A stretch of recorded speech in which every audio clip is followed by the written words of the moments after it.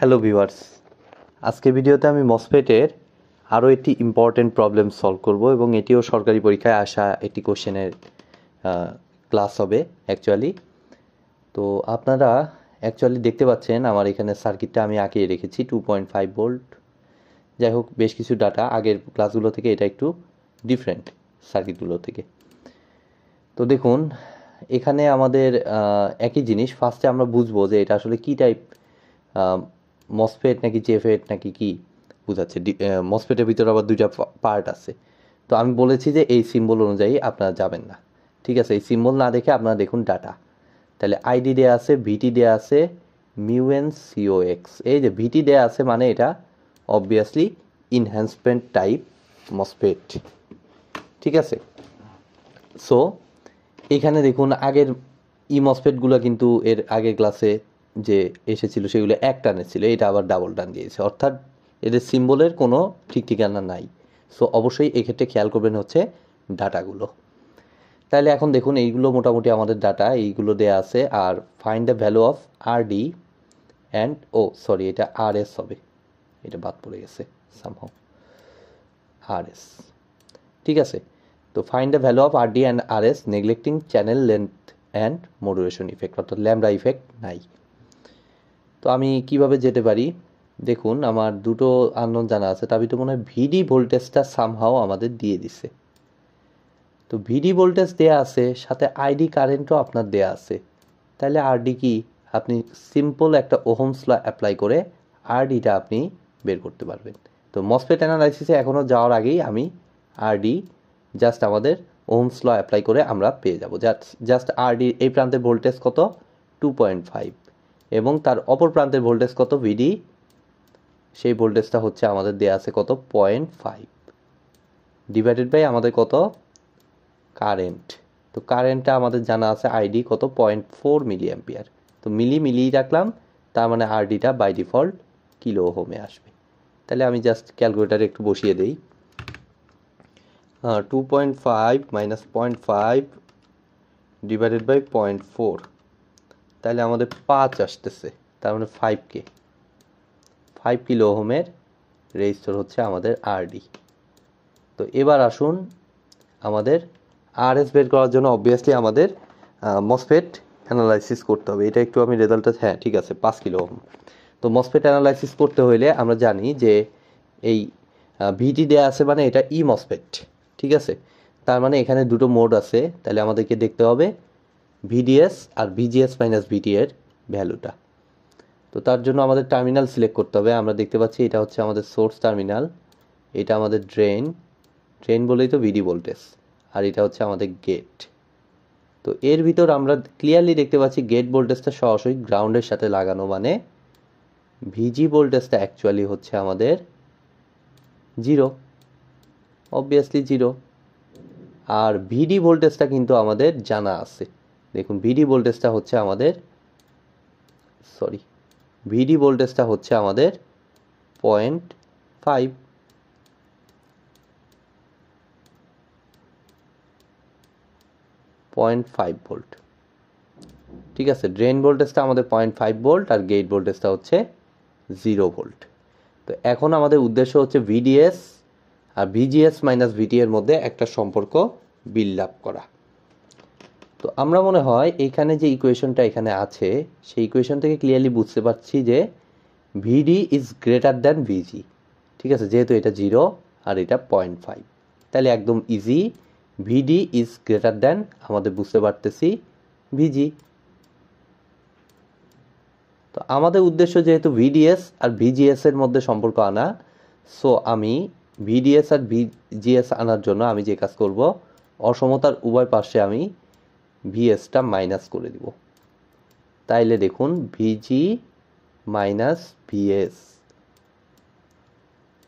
তাইলে এটাকে আমি বলতে পারি, এই যে এটা মাইনাস এটা, মানে আমি বলতে পারি ভিডিএস অবভিয়াসলি হবে গ্রেটার দ্যান ভিজিএস। এবার আসুন আমি ভিডিএস আর ভিজিএস মাইনাস ভিটি এর রিলেশনটা বিল্ড আপ করব। তাহলে এক সাইডে ভিডিএস লিখলাম আর এক সাইডে ভিজিএস মাইনাস ভিটি লিখলাম। তো আমরা ক্লিয়ারলি দেখতে পাচ্ছি VDS is greater than VGS। আবার সেই VGS থেকে আরও VT মাইনাস হয়ে যাবে। তো VT হচ্ছে আমাদের কত পজিটিভ ভোল্টেজ মনে হয় দেওয়া 0.7 ভোল্ট। তাহলে VGS হিসেবে একটা ভ্যালু আছে, আমি জানি না সেই ভ্যালুটা, এখানে আনডিফাইন্ড, কারণ সোর্স ভোল্টেজটা এখনও স্টিল আমরা জানি না। সো ওভাবে চিন্তা না করে জাস্ট একটা জিনিসই চিন্তা করুন যে VDS তো VGS এর থেকে বড়।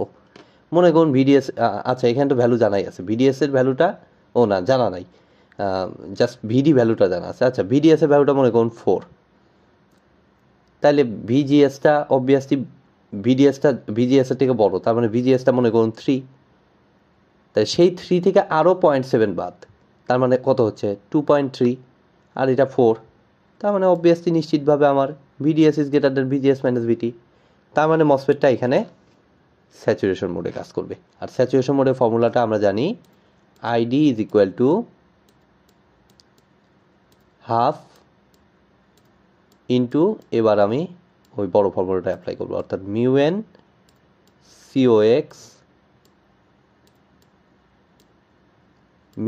COX, যেহেতু NMOS তাই μN আসবে, into W/L into VGS minus VT whole square.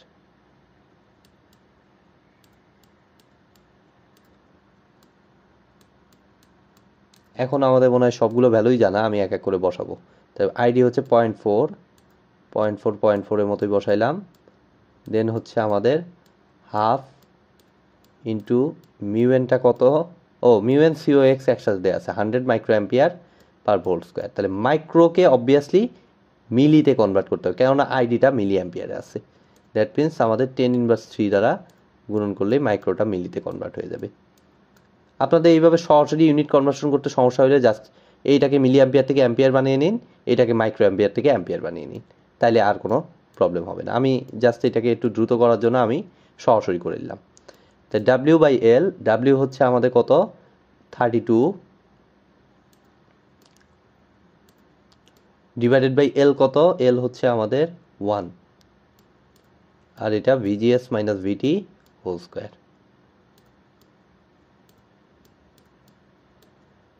তাহলে আমরা এখন কি করতে পারি, ক্যালকুলেটর ব্যবহার করতে পারি।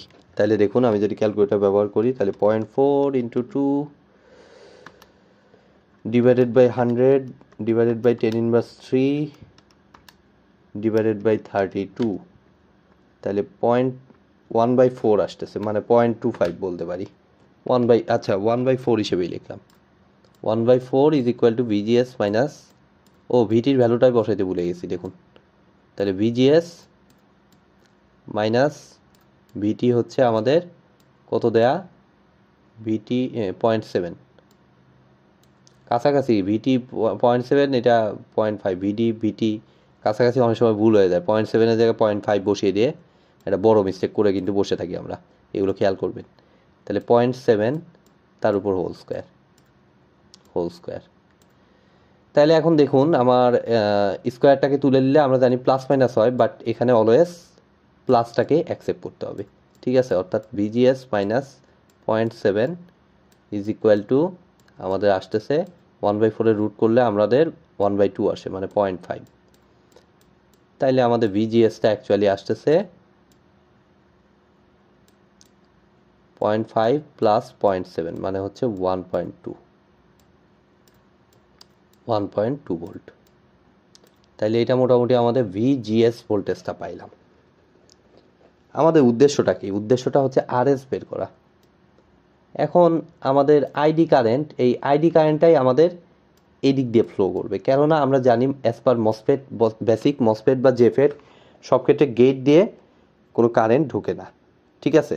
তাইলে আইডি কারেন্টটাই এই চ্যানেল দিয়ে এদিক দিয়ে পাস করে চলে যায়, অর্থাৎ সোর্সের ভিতর এবং ড্রেনের ভিতর দুটোই কিন্তু আমার আইডি কারেন্ট, যেটা কিন্তু আমার মসফেট কীভাবে কাজ করে বা জেফেট কীভাবে কাজ করে সেই ভিডিওগুলোতে বলা আছে, ঠিক আছে। অর্থাৎ এদিক দিয়ে এই আইডি কারেন্টটি, যেটার ভ্যালু আমার জানা আছে।